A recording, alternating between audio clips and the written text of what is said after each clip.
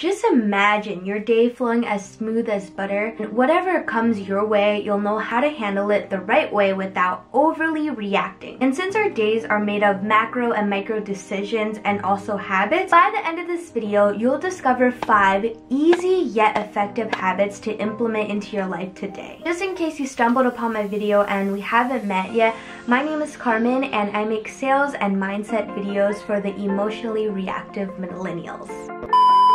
Emotionally reactive millennials.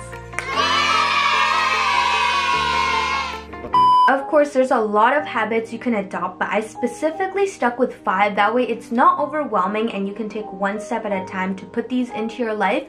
But these little habits cover a lot of content within it and I'll go in depth about it. So let's just get into it.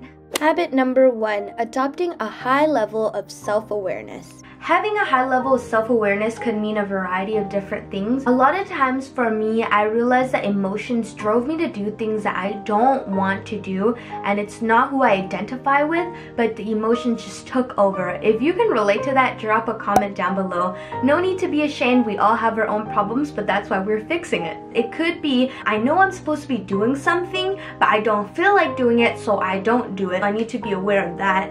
And it also could be I'm portraying a certain action or message to someone, but it doesn't come off the same way as I'm putting it off as they receive it. So I just need to be aware of that. With that, of course, on this journey, there are a lot of things that are working and not working. So it's being self-aware to understand that, okay, this is not working, maybe we should try something else. So that's 3 points, but I would say the most important point that helped me is being self-aware of what I'm consuming. I'm sure you don't need a long explanation of me blabbing on filling your mind and body with good things, but since my mind, and probably your mind as well because you're smart, is running 1,000,000 miles per minute, we don't need extra blockage and content blocking all the goodness, okay? Number 2 is very powerful. It's putting yourself in the right environment. A wise man once told me, if you want to see your future, just look at the 5 people you surround yourself with. Another thing could be just following people on social media and the content you're consuming. Your body is constantly taking that in. How could I forget about your room, your desk, or your car? A cluttered space is a cluttered mind. You definitely want to surround yourself with what you want to become, the people and things that make you happy and a better person, not dragging you down. And a few things that I do that really help is by not checking my phone until I'm done with all my work. Checking my phone just leads me down a whole different track, and with that, that allows me to hone my craft daily. That's not number 3, but honing your craft daily is definitely something that a lot of successful people do. Consistency is a major key. Number 3 is dropping your ego. Some of these bullets under the big habit might sound very familiar, but that's because I implement it and practice it in every area of my life. And I'm sharing this with you because it has changed my life so much, and I hope it can help you out as well. When you, me, anyone is talking, we're already saying stuff that we already know. We're just repeating those things. It's not really taking in anything new. So one thing I learned is just to shut the fuck up. Okay? I know that was harsh. When we be quiet, we're able to hear more, and we have 2 ears and 1 mouth for a reason. By not talking so much, we're able to absorb more, therefore not closing off the opportunity to become better. From there, of course, dropping ego means going to fail at some things, like making some of my videos. It wasn't so good, they're getting better. That's a good example. I like to self-roast a lot, okay? It's no hard feelings. It's good to have fun. Also, by being a good listener, you're always a student because you're always taking in things. Whether you agree or disagree with someone's perspective, you see a new perspective, and that gives you a whole new world of opportunities and unlimited possibilities. Seeing new perspectives, it kind of relates to number 2, where you're self-aware and know when to ask for help. When you need that help, you can go to books and just keep an open mind about it. Drop the ego, because the more you know you don't know. Trust me, I had a lot of ego before. It was at this moment that he knew. He fucked up. Number 4 is having a set morning routine.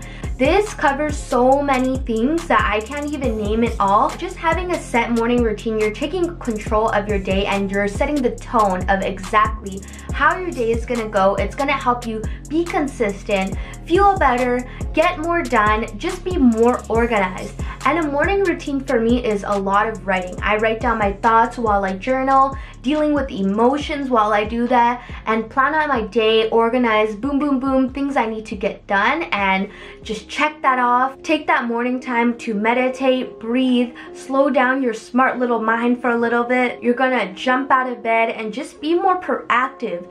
And if you're someone who kind of loves to lay in bed, I love to lay in bed too. Have huge goals, but you love being in your comfy bed under the sheets, I'm gonna drop a little card here and go ahead and click on the video to learn how to jump out of bed early morning, pumped with motivation. A little shameless self-plug, but I'm just sharing with you because I care about your success, and it's important to win that first battle of the day, because you know, our devil side will try to talk us out of a lot of things. And number 5, this is a big one. A lot of these do tie into each other, but it's to take responsibility.